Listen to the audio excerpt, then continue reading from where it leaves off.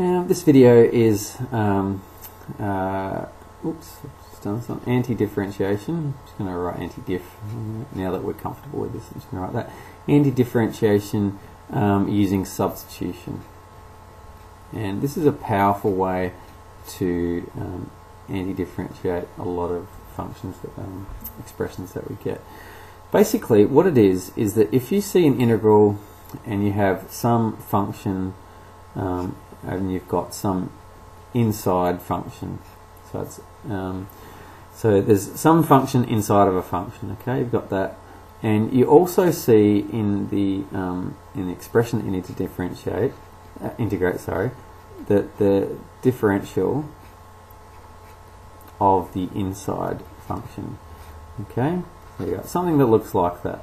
An example of this might be just something silly. What if you get, say, x squared, and you've got, like, say, let's say sine of x squared, and you've got that times by 2x.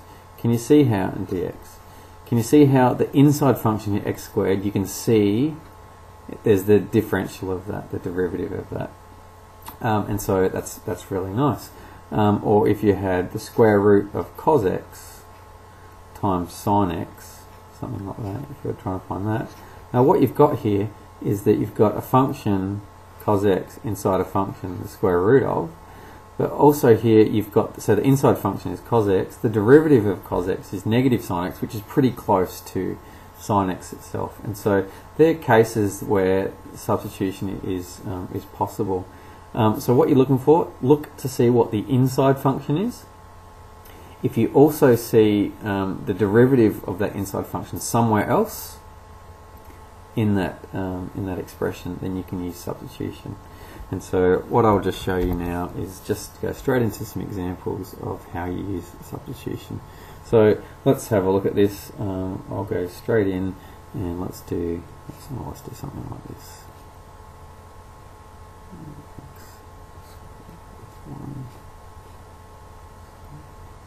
Dx.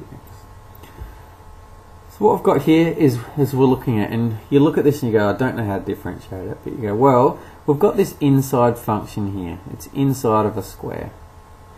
What's the derivative of that inside function? Well, it's 2x, which is fairly similar to this top line here, so the derivative of that is fairly similar. And so what we can do is make the substitution, and the substitution we do is we say let u, and for some reason it's always u, let u be equal to the inside function, which in this case is x squared plus 1. And then what we get is du dx, the derivative of that is equal to 2x. And so that's basically all we need to know. In this case we've got x up here, and so we don't want 2x, we want x, and so we can just write half of du dx is equal to x. Alright, so we just divide both sides by 2 to get that, because we want x up here. Then what we do is we make the substitution. So this is equal to, and then everything in here we just substitute, so we don't want x's anymore, we want u's.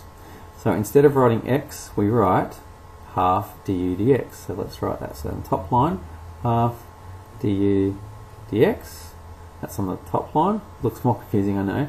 On the bottom line, what's x squared plus 1? That's u. So we'll just have u squared on the bottom line, and we've got dx there. Now you notice we've still got dx's, but what happens is that these dx's, if you think about the dx's in terms like fractions, which is what they are, they're very, very, very small numbers, but they're still just fractions, they will cancel out, because one's on the bottom line, one's on the top line, they cancel out. And so what we get is just simply this. We get 1 over u squared, and that du you can just hang out the back end, du like that, and there was a half there too, and so I'll just hang that at the front. It's a constant, so I'll just chuck that out the front. And so what that does is simplify it, and we've transformed this into another integral which has the same value. And so the problem with this is that we didn't know how to integrate this. But what we've done is transform that into this, which we do know how to integrate. Okay? Because this is just half the integral of u negative 2 du, which we can integrate. So let's do that now. Let's integrate that. So that's half u, That negative 2 increases by 1 to negative 1, and we divide by negative 1. So we'll just make that negative out the front, plus c. And so that's our answer in u, but to be honest, we wanted it in terms of x. And so at this stage, we've done the integration. All we need to do is to put our value of u back in. So it'll be negative half. We'll put our u back in there, which is x squared plus 1 to the power negative 1 plus c. Now you could rearrange that. Oh, well. Could be 1 over negative 2 x squared plus 1 plus c, something like that. That's fine either way. So the steps are: recognise that a substitution could be made because your inside function has its derivative on the top line somewhere. You let u be the inside function, find out what du dx is, and then substitute all of these things back into the original function so that you've got a function that's only in terms of u. Hopefully then you can you've got something that you can anti-differentiate, that you know the value of. Do that and then substitute x back into there. Okay, so let's just do another example of this. Example, let's do integral of cos x over sine cubed x dx. Okay, again, we don't know how to do this. We've got no idea.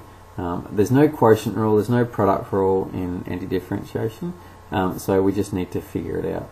But what we do have here is something. You'll notice on the bottom line we've got a function inside of a function, because what this is sine x to the power 3. So I've got a function sine x inside of a function of that. So you've got an inside function. What's the derivative of sine x? What's the derivative of this inside function? It's cos x. And so what that means is a substitution might be a really good idea here. So let's do this. So again, we always use u. So we say let u be equal to the inside function, which is sine x. The derivative, du dx, is equal to the derivative of sine x is cos x. Okay, so now what we can do is substitute these values of u into our antiderivative. So let's do this. Top line, cos x. Cos x is du dx. So we've got du dx on the top line. On the bottom line, we've got sine cubed x, which is u cubed to the power of 3. And we've got dx. Now, that dx and that dx cancel, and so what we get is just 1 over u cubed du. We know how to anti-differentiate. Again, same thing. We do it every time, negative 3 du, like that. And that's equal to u. That increases by 1. We divide by that number, plus c, and then we put our value of u back in. What was u equal to? It was sine x negative 2 plus c. Again, tidy that up. That'll be 1 over sine squared x. What is 1 over sine x? That is cosec x. Cosec squared x. So negative half cosec x plus c. So there we go, and there's your answer. So they're the steps in using substitution. In the next video, no, I'll do it now. Just let me check my time very quickly. I promise it'll be quick. I'll do it in the next video. So that was substitution. Have a go. Next video I'll do some harder ones, and I'll show you how to do definite integrals when you're doing substitution.